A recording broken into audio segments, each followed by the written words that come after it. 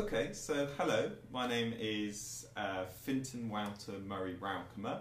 I'm a research and teaching associate here at the University of Sheffield. The particular area of mathematics I work in is very visual. So somehow, well, it's hard to say, but I mean, the equations are sort of secondary to the pictures, so that the work is just completely full of pictures. And so this mathematician Fomenko is also an artist, and he represents many of these extremely abstract mathematical ideas through his artwork. So many of his pieces are things like pictures that represent, things like the Alexander Horn sphere, or the mathematical concept of infinity, and just sort of various different ideas from mathematics. Art conveys an idea, or a feeling, or an emotion. The idea is to communicate something. And, somehow in mathematics, there is no closer way of getting inside someone else's mind, inside their sort of thought process, than rigorously sort of following through this. So in other words, you're making the same journey, precisely the same journey that they've made when they've put together, some sequence of sentences or so that they want you to follow. So, and I think very often artists or writers, they have the same idea. The rules are a bit looser, but they want you to follow a sort of a sequence of different emotions or feelings, and they're trying to communicate that to you. But this is what mathematicians do. Oh, it's devoted to different things. Various kinds of surgery.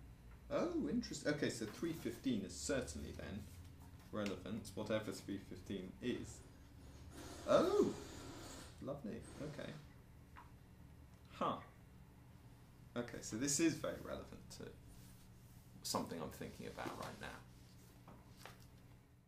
Okay, so yeah, so what it represents, this diagram on the right-hand side, very loosely speaking, is a means of drilling out some sort of a hole in some sort of a space with a very special structure. Okay, so it's like a worm, I don't know, moving through an orange, eating its way through, and it represents a way of, I don't know, some other insect going through the orange and re-gluing in all that material in some different way. And there's a lot to say about that, but maybe not just now. Because not only was that completely informal and perhaps misleading, but there's a lot to say about. Was that the illustration that you were surprised and delighted to discover?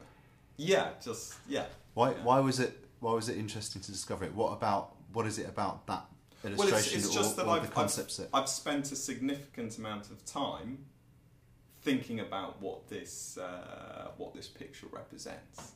A really significant amount of time, and so it's sort of it's great to sort of see this sort of visual sort of picture depicting in some sort of abstract but non-mathematically abstract sense what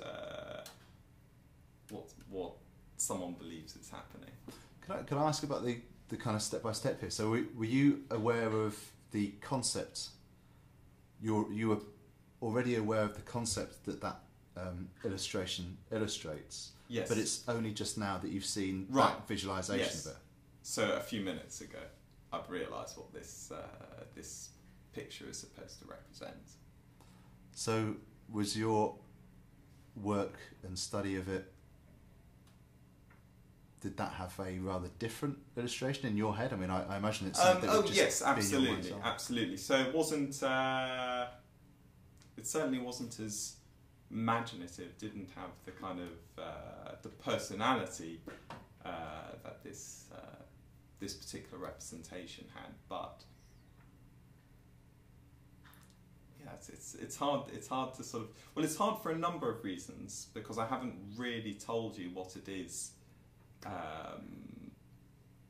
that I've been thinking about, and on top of that, my own sort of mental picture of it is really quite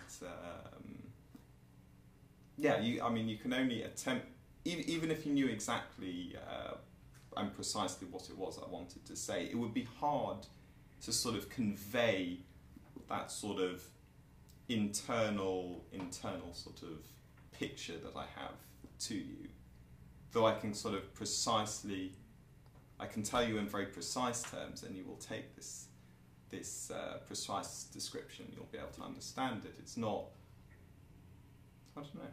So it's just interesting. I suppose I've said earlier that mathematics, I think, is a beautiful way of, conveying a thought exactly. Maybe what it's not quite as good at is conveying the emotion or the sort of the feeling. And so it's interesting to see Fomenko's representation of one of these ideas that I have some sort of precise understanding of, I guess.